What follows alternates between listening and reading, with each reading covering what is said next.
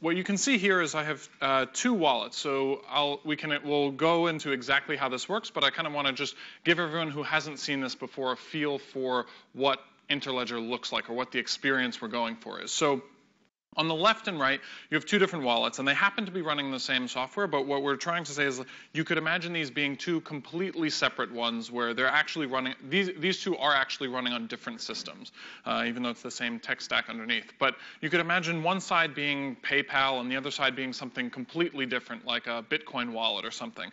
And so the normal experience of any one of these is you can send some money to a local account, and that's all well and good, and it's cool, and it goes through. Great.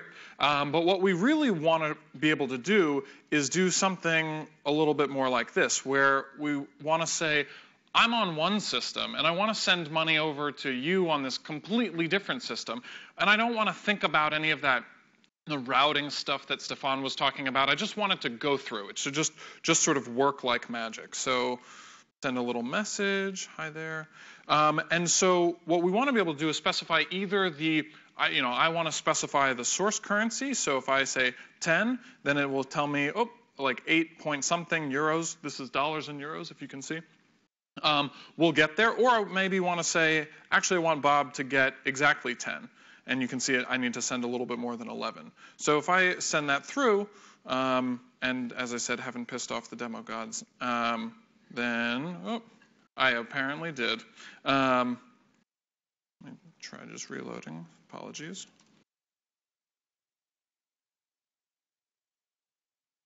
All right. So what you can see is like the payment goes through right away as if I reload. But the payment goes through right away, even though these two are on completely different ledgers and use different currencies. But the experience is just, I want to send you a certain amount. Great. And it just goes through. So Stefan was kind of alluding to some of the exciting things that we can do with this, the kind of more advanced use cases. So I want to show one of those off, and now really hoping I didn't piss off the demo gods. So what I have here is there's a project called WebTorrent, which is about building torrents, which is a file sharing app, into the browser. So it's a complete re-implementation in JavaScript. And so what I've done is modified that to add Interledger payments so that you actually pay the people that are sending you content. So let's see if this works. I don't know what that was, but so what this is showing off is that the downloader is going to be paying little bits of money.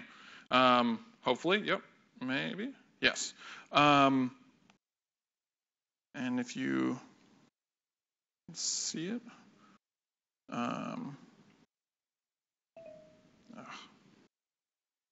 thanks. Yeah, really. Wow. So what this is trying to show off, unfortunately not working right now, the idea is that you can add Interledger into other things because you can actually assume that you can pay anybody in the world, just like you can assume that you can send messages to anybody in the world. Did it go through? Yeah. Okay, great. So now you can, if you can see, in response to getting the payment, the seeder is actually uploading this content. And so this is all happening automatically without me, look, man, no hands. This can all happen automatically and can send little tiny bits of money, no matter what currency or ledger people are on. And so you could build these Interledger micropayments into lots of different applications. So those are some of the kind of more out there exciting use cases that we think this could be useful for. If you have this network of networks where everyone is connected to one another and can actually just assume, like, yeah, of course I can send you money. Like, we're connected via Interledger, of course. So now that just finished, perfect timing. So now I'm going to go back to explain how this works.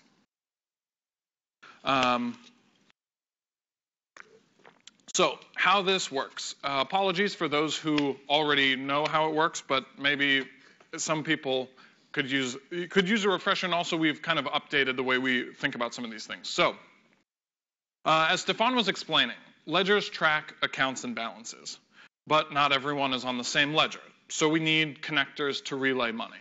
And something that connectors also do is they also exchange currencies. So each ledger has a different currency, and connectors are the ones that provide some rate saying, you pay me this much on one system and I'll pay out on another. And so with the red and blue demo that I was showing off, which you can actually try out by yourself. I forgot to mention that. If you go to red.ilpdemo.org or blue, you can try it out yourself. So there's actually a connector sitting between those two that's offering to exchange the currencies of those two ledgers. And so in real time, when you want to make a payment, you can ask it for a quote, and it says, this is how much it'll cost you. So how do we actually ask a connector to do something for us? You know, if we're there, you know, Stefan described this whole system where there's connectors and ledgers, but if the connector's just sitting there, how do we actually tell it something? So this is what Stefan was getting at before, where you have the hierarchical identifier, the address, and the amount. And you can really think of that as like, imagine you're putting an address on a little packet or an envelope, and you want to send that along. And so what actually happens, the way Interledger works, is that the sender writes this little packet and attaches it to a local transfer. So that's a transfer to the connector. And the connector forwards that on. They look at the address it's trying to go to, they use the routing algorithms, which we'll get into more later, and they forward it on. They deliver the amount to the recipient. And with that, we can have these short paths or these long paths. So the question is, can we trust connectors? Like, there's this party, I'm going to send money to them. Are they actually reliable? Are they actually going to forward on my money? What happens if they just run away with it? That's obviously a non-starter. We cannot be setting this great network up where there's like a 90% chance that your money gets stolen every time. So if connectors fail, would we lose money? That's what we have to solve. So we use holds to provide security. I'll explain what that looks like. So when we talk about holds, this is what's described in the paper as we're used to call it escrow. It seems like holds are actually a better term for it, but the ledgers are the ones that actually provide this. So it's not necessarily, it's in most scenarios not a third-party service. It's just the ledger, kind of like when you check into a hotel and they put a hold on your credit card. Just saying you can't use this money for anything else during this time. So what they're all about is the holds depend on conditions and expiries. And so when a cryptographic condition is fulfilled, that executes a transfer. But if a timeout is reached before it's fulfilled, then the transfer goes back. So the idea is I want to put money on hold, and if somebody can fulfill the condition before the timeout, great. The money will go through. Otherwise, the money comes back to me. So this is the more full view of Interledger, as Stefan kind of briefly touched on. So you have the address, the amount, the expiry, and the condition. So the way the flow works in what's called universal mode of the protocol, funds are committed or put on hold from left to right. I'll just kind of walk through that quickly so you can get a sense of it. So you take that same kind of packet format from before, and you have the address, the amount, the condition, and the expiry.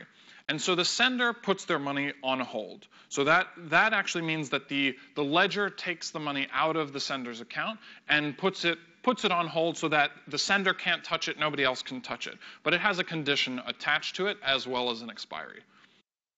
So then the connector gets the notification that says, hey, you have money on hold.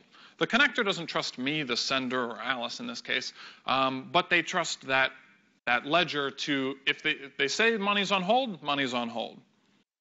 So then the connector goes ahead and is like, all right, you put money on hold for me, I'll go do the same for you on the other side. So the connector puts money on hold on the next ledger.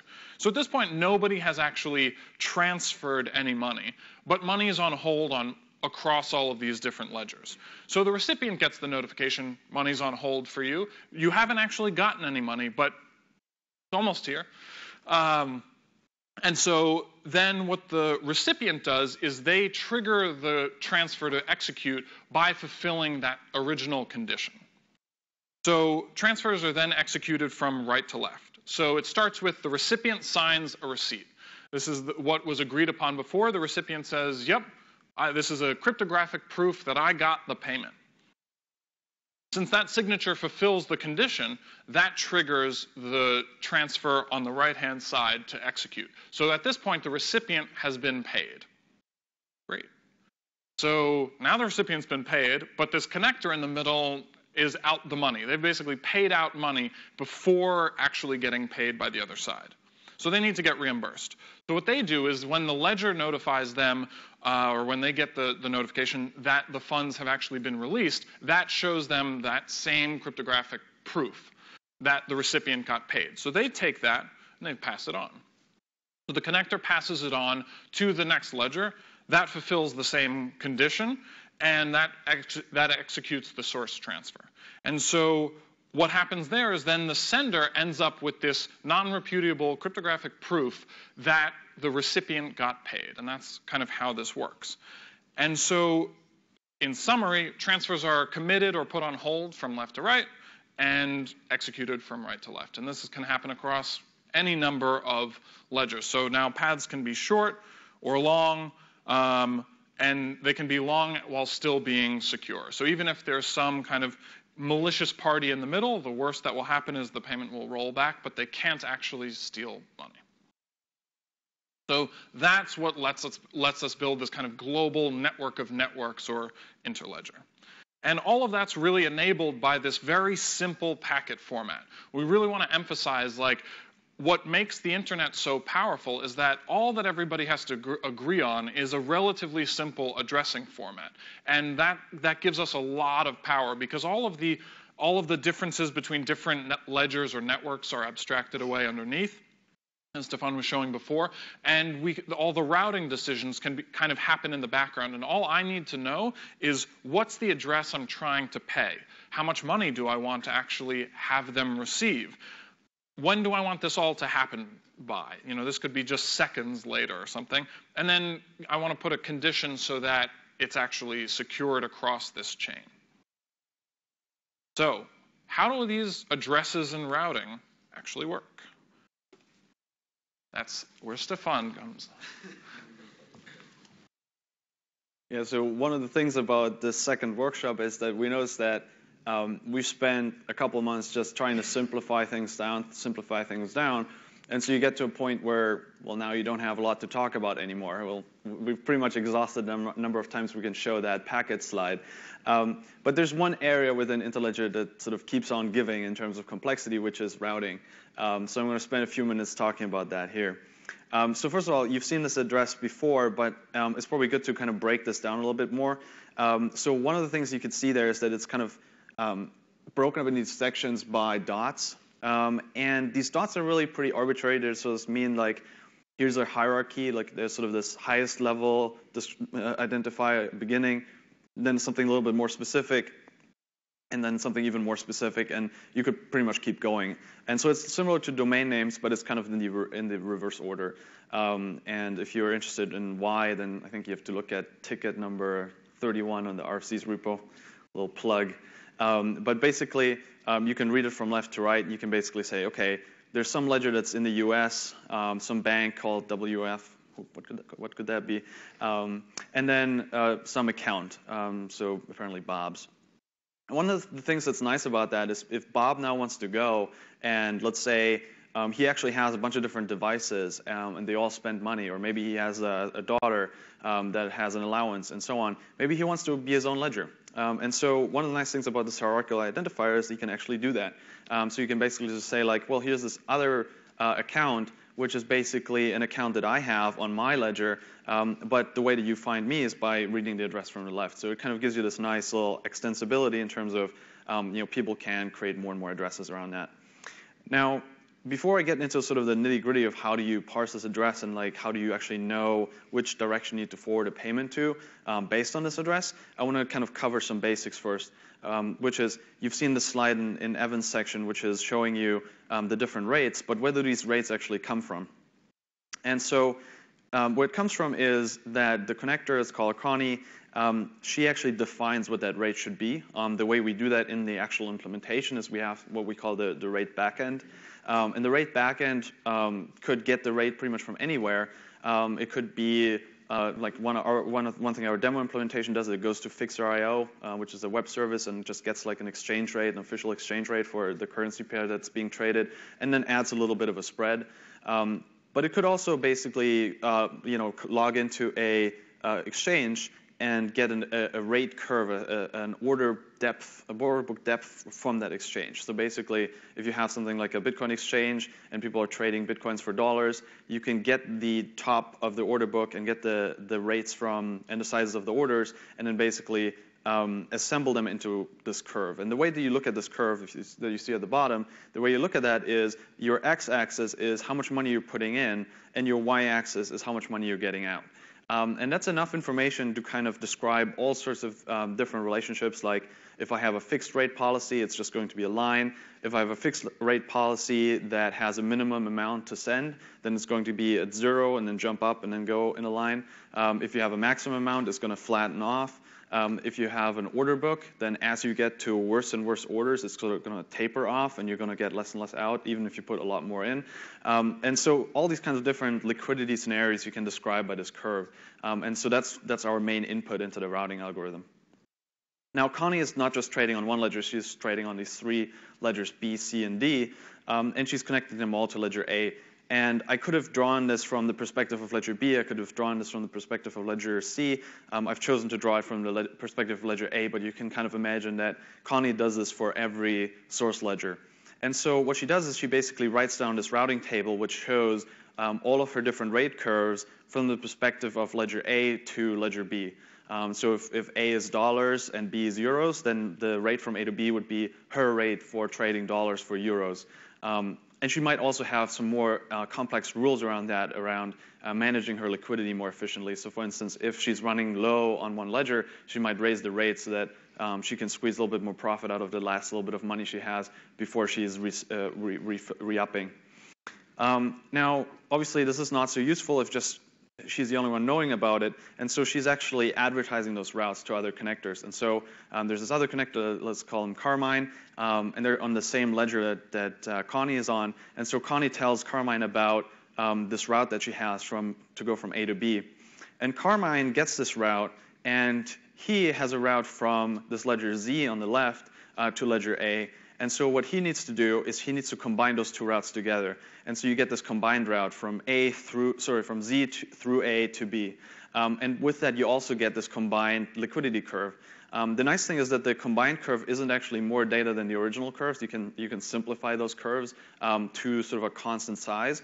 And so what that lets you do is it lets you express however long of a path you want with one liquidity curve. And so that kind of keeps the data that you need to store a little bit in check. Okay.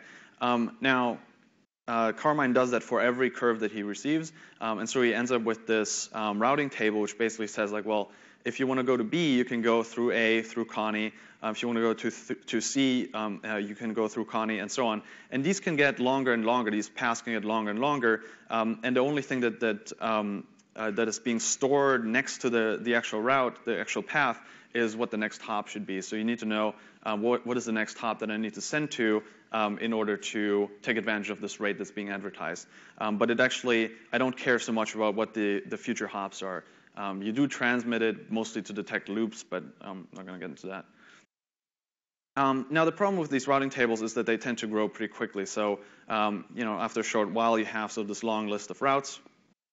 I apologize for some of the layout errors here, but basically, you just add more and more routes, and this gets pretty big pretty quickly. And that's exactly what happened with the internet. And so one of the biggest problems you have to solve with routing is how to make it scalable routing. How do you make it work for millions of ledgers, billions of ledgers, even if we assume like every device is going to have its own ledger and its own sub-accounts. And so one of the things that's happening on the internet is that you actually only look at sort of these top-level systems, and so you don't know every host inside of those systems. You don't know every host on every network. You just look at these what's called autonomous systems, which are basically organizations getting assigned entire ranges of IP addresses. And so what you're routing to is actually not the full IP address. So you don't have every possible IP address in your routing table. You have prefixes, and the prefixes correspond to different ASs, autonomous systems. And so as long as you know which direction you need to route to get to a specific prefix, then you can trust that someone near there is going to route it to the right host. And so, again, on a high level, that's kind of how it works. There's another trick that's being done there, which is you can distinguish between sort of the core, where people do this very heavy routing, where they need these big routing tables of everyone that they could possibly route to, and they exchange those routing tables on that level. But then you have your home router, and your home router does not participate in this protocol. The protocol that's being spoken at the tier 1 level between ISPs is called the BGP, the Border Gateway Protocol, named after the border gateways, which is the routers that are basically at the corners of these autonomous systems. But your router at home does not speak the Border Gateway Protocol at all. It doesn't participate in that at all. And so the way that it works is that it knows, it could be one of those nodes at the left. So like this could be your home router, and this could be your computer. And so your home router knows that everything I need to send, I just send it to my ISP. I don't even unless it's like a local route on my local network, I'm going to send everything to my ISP, and my ISP knows how to route it. And if something comes in from my ISP, maybe I know how to break it down and send it to the right host locally, but it's pretty much this sort of top-down model where I just have an ISP, that's what I send to, that's what I know. And so if we go back to this example of okay, we have some payment that we're trying to make, and we have this address that we're trying to get to, the first thing that we do is just route up to our ISP. So if I kind of show you this, so it just goes straight up to the ISP. But that's only 1/3 of the way there, pretty much, because we still have to get across, and we still have to get down to the recipient, who might also be on sort of one of those peripheral nodes. And so we have this address, and so now our ISP needs to recognize some prefix. And so in this case, we're going to say they recognize this us.wf prefix, and so now they know the route that they need to forward it to. And they might not know the whole route, but they know the next hop. And then as it gets closer and closer, eventually you reach this ledger that represents that prefix, which could be us.wf. And now that we're here, we need to route down to a specific user. And the way that works is that there are a bunch of users that have accounts on this ledger, but we know based on the address which one we're trying to go to, because the next element of the address is the one that we're trying to reach. And then to get to the final destination, we just do that same thing again. So one thing you might notice is that this ledger at the top right here is actually called us.wf, not just US. Why doesn't it start at the first element? And the reason for that is that not every element has to be a real ledger. Some elements might just be more informational. So US isn't really a ledger, it's just sort of a direction. So if I know some bank in the US, it's probably a good idea to route towards that if someone wants to get to us.wf.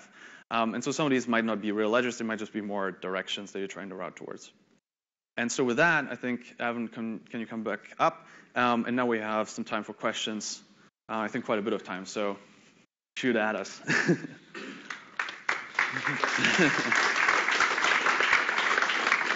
I'll grab my water too.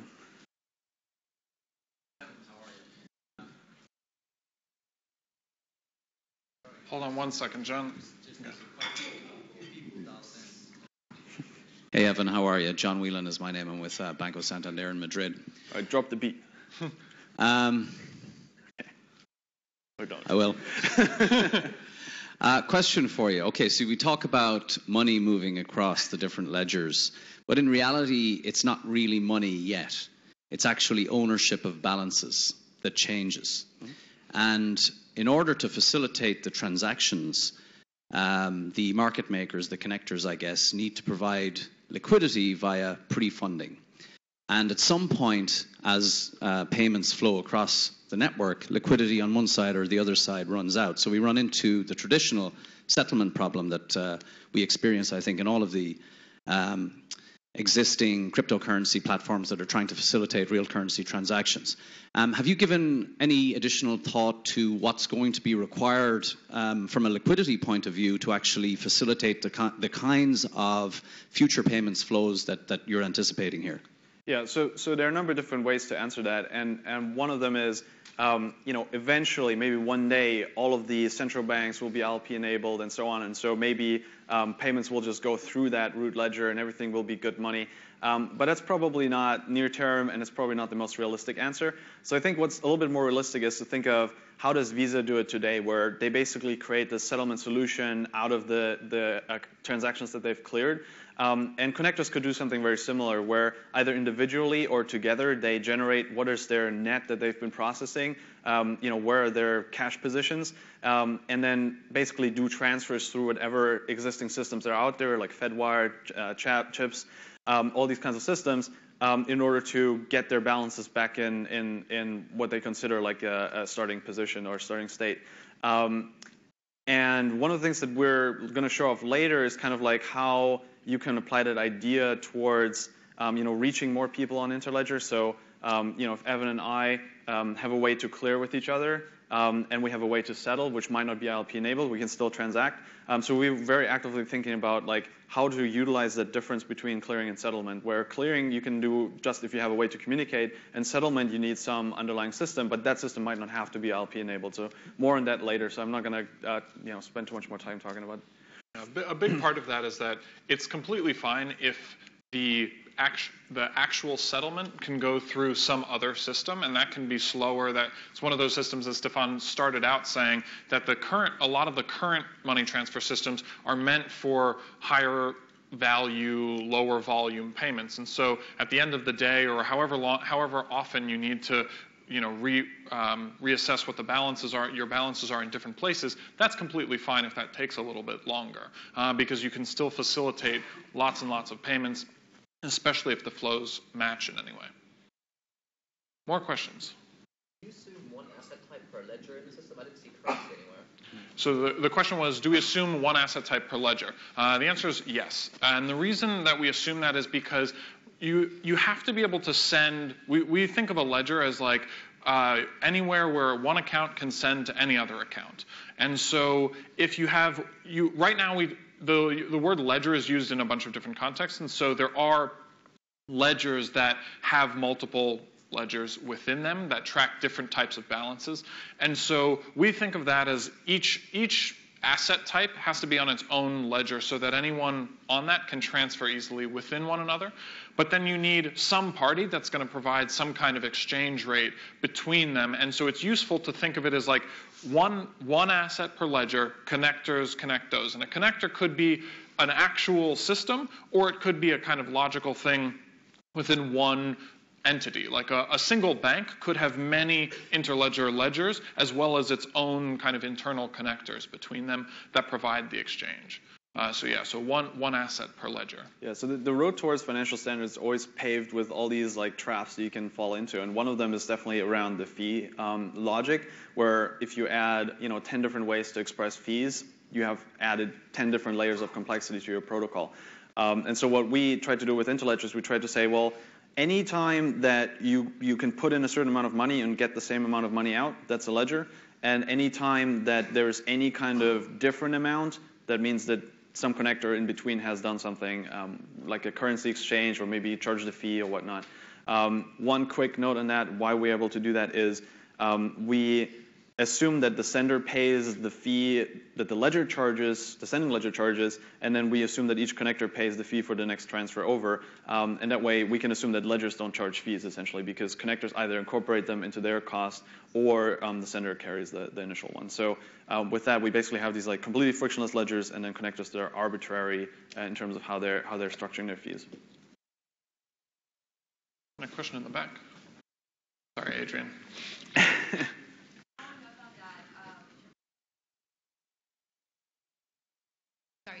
How does the router table make sure that they're transferring, they're initiating the transfer through the most either cheapest route or B, the fastest one?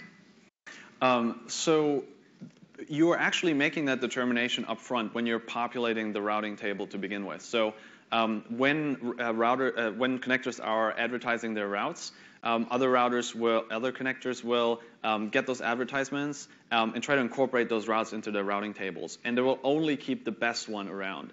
Actually, one point that I didn't explain in the slides is if you have a route that's being advertised to you that is cheap for very small payments, let's say, and you have another one that's cheap for very large payments, you might actually combine those two and then remember that for payments between those two sizes, you're sending to this next hop, and for payments between those two sizes, you're sending to that next hop. And so by the time that we're actually doing a payment, we just look up in the routing table, we look up, okay, first what's the destination, and what's the size, and then the entry that's in there is the next connector we need to send to that's going to be the cheapest for this payment.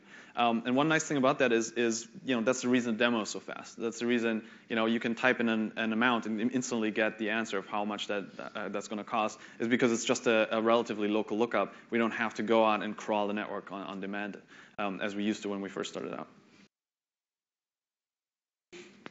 So your protocol is dependent on having a kind of escrow between the user and the connector in a kind of a ledger or a payment system. But surely in these payment systems, someone has to be legally responsible for that money at all times. So who is going to be in charge of that escrow? Because to my knowledge, that doesn't exist right now. So be an issue. Yeah. So basically, the way that we envision it working ideally is that the ledger is enforcing the hold. And basically, you can think of it as just like Visa will let a merchant put money on hold and then later push it forward, we can pre-agree on what the condition is that will actually release the hold. And so we have just this very basic cryptographic description of what is the condition. And then the ledger can, without understanding the particular use case as to why are people using this feature, hold money for its customers. And we think that that's such a fundamental feature for ledgers, and there's so many things you can do with it. You can tie it into smart contracts, you can tie it into Interledger payments, and so on, that we think there's enough of a reason for ledgers to add that feature. A lot of the partners that we work with, we know that their core systems already support holds, and so it's just a matter of adding this cryptographic verification that you need. And as I mentioned earlier, cryptocurrencies already support this kind of thing out of the box. So there's a lot of existing support. And then, as I mentioned earlier as well, we're going to show something off later, which is, okay, if you're on a ledger that doesn't support that yet, what do you do? So there's going to be some more to come on that. Hi there. One thing that worries me a little bit is the whole advertisement of routes and liquidity and everything else. That's likely to be tied to things like foreign exchange rates and all those things. And we know certainly in the banking sector that I've worked with, it changes quite frequently. There's new bids, new offers, new things all the time. And just from a technical perspective, how do you propose to sort of dampen and manage the frequency of changes so that we're not perpetually in churn, perpetually seeing new routes popping up all the time and potentially missing good routes because of that? Great question. So there's a balance between how frequently you want to update your rates, obviously, and a lot of that depends on like which kind of connector you are. And so one way to handle that is, as Stefan was describing, if there's this kind of core of very connected ledgers that are very sophisticated systems, like not running on my phone, but actual physical, big installations, those systems might want to keep track of like the absolute best rate, and they might be perfectly well set up to handle microsecond updates and things like that.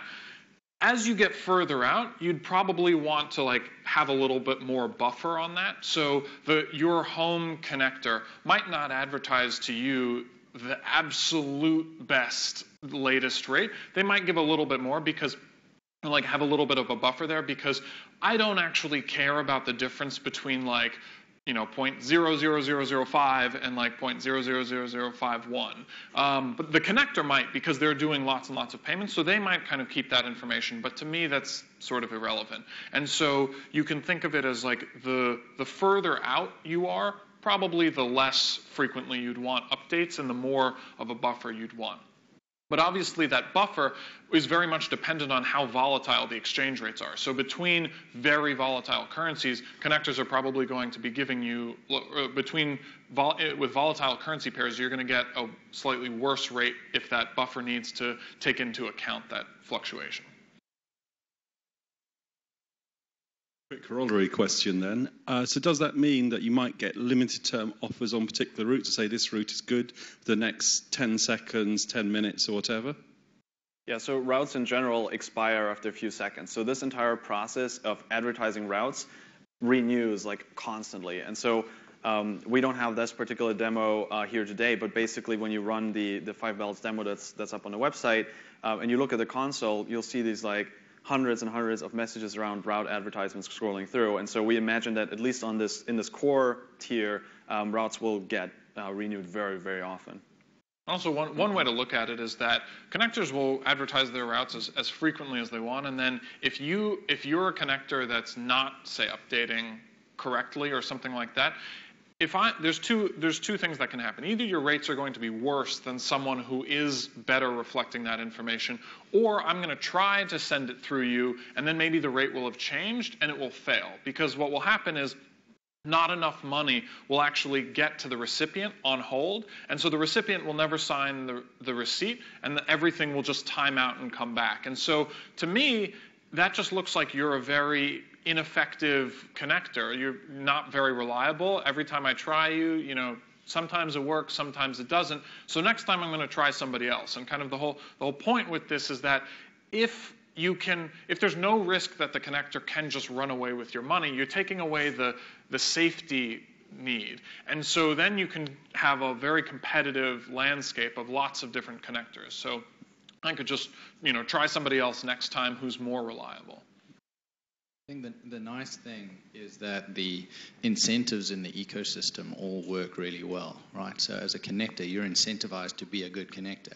The better you are, the tighter the spreads are that you can offer, and then the more space you have to add margin for yourself as well.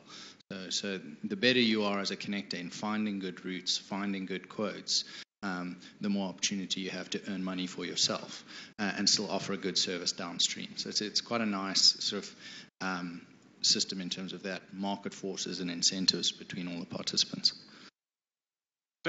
Anybody who hasn't asked a question yet want to just... A lot of times. Okay. Just want to leave space. You just don't want to run around the room all the time. Just a quick question about the cryptographic proofs that you say propagate from right to left. Can your system handle a system like Bitcoin where there's non-finality of settlement, where you might have to prove, say, 6 confirmations before something moves, or how do you deal with that? Mm-hmm. Yeah, so Bitcoin is definitely an interesting system to integrate because of some of the quirks in how it works. So I wouldn't presume to be like the biggest expert in the world on that. There's other projects that are really focused on that part. I would give a lot of props to the Lightning project because they really have done that math and kind of figured out how to do these kinds of high frequency transactions on Bitcoin with conditions. So they support hash locks. When the Lightning comes out, we would be able to just use that. Otherwise, we could try to figure it out ourselves. If there's someone in the community that's like really deep into Bitcoin, that might be possible. I think we could spend an hour just talking about all the nuances of that. I think on a high level, you probably need segregated witnesses, which hopefully is going to launch soon. And you need basically hash locks to set up the transaction and trigger it based on the condition. So. With those basic building blocks, you should be able to figure it out, but there are lots of nuances, lots of attacks and things that you have to think about. Just to mention, so a lot of the complexity that's dealt with in terms of dealing with any specific ledger type, whether it's Bitcoin or something else, that's all in the ledger plugins, which we'll get into a little bit more later. So from the interledger layer, we have kind of an abstraction over this is all these are the basic functions of a ledger. And so then the people who write the actual plugins to support a specific ledger type, they have to figure out what's the most sensible way of supporting this particular ledger. And so we're kind of giving a framework for people to expose these functions in, but not specifying what's the best way to do that for Bitcoin or Ethereum or all of the specific ones. Yeah, I think the reason that we're working on these simple packet formats and not on the ledger plugins because we're not as smart as some of the other people out there. So.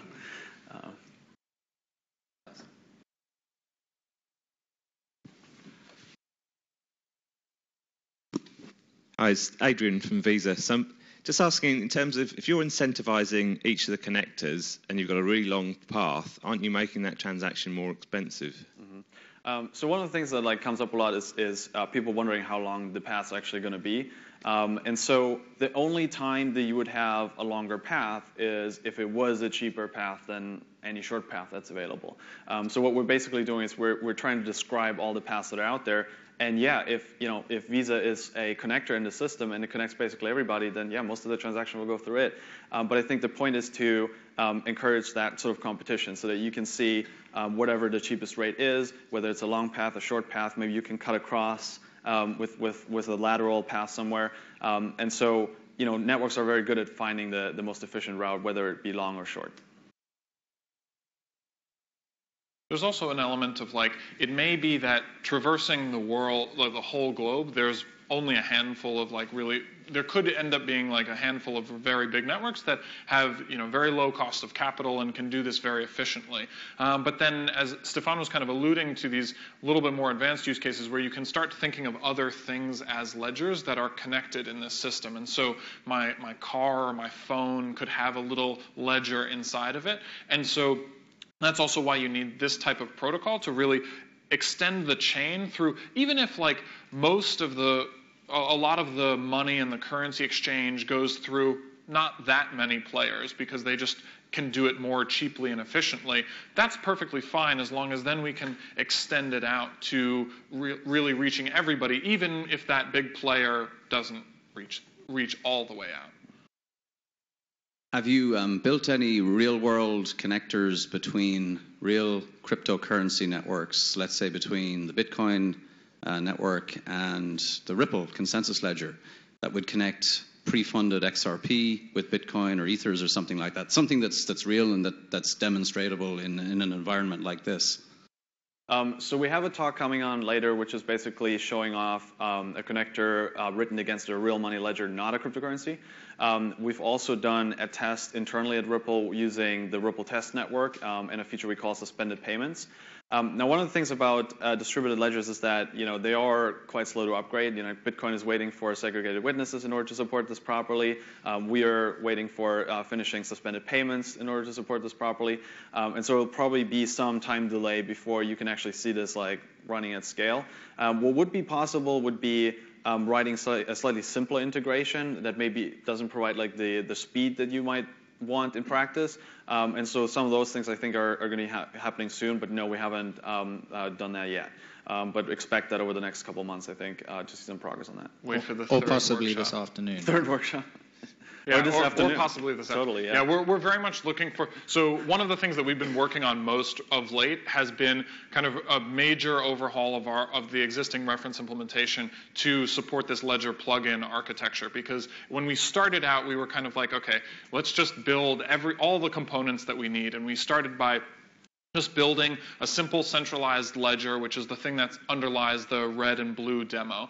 And that was just okay, let's just pretend we had every feature we could ask for. Let's just build the full stack and then figure out how to connect it. And then what we've been working on more recently is, okay, let's overhaul all the other pieces so that they don't assume anything about the ledgers that they're talking to, and use this plugin architecture to support other types of ledgers. But that's one of the kind of cutting edge of Interledger stuff that we're working on. So we're only now getting to the point where we can really just say to people, hey, if you're a Bitcoin expert, want to help us figure out how to support Bitcoin with Interledger, or you're an Ethereum expert, want to help us do that, or BigChainDB, whatever it is, we're now at the point where we're trying to engage people who are interested in figuring out how to do this for different types of ledgers so that we can wire up demos like that to show off money moving through really different types of ledgers.